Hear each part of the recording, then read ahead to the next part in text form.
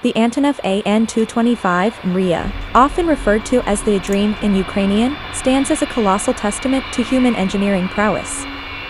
This six-engine cargo plane, developed by the Antonov Design Bureau in the 1980s, holds the title of the largest and heaviest aircraft ever built.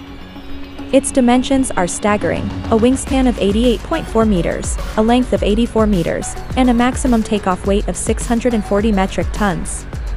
Originally designed to transport the Soviet Union's Buran space shuttle, the AN-225 became a symbol of ambition and technological achievement.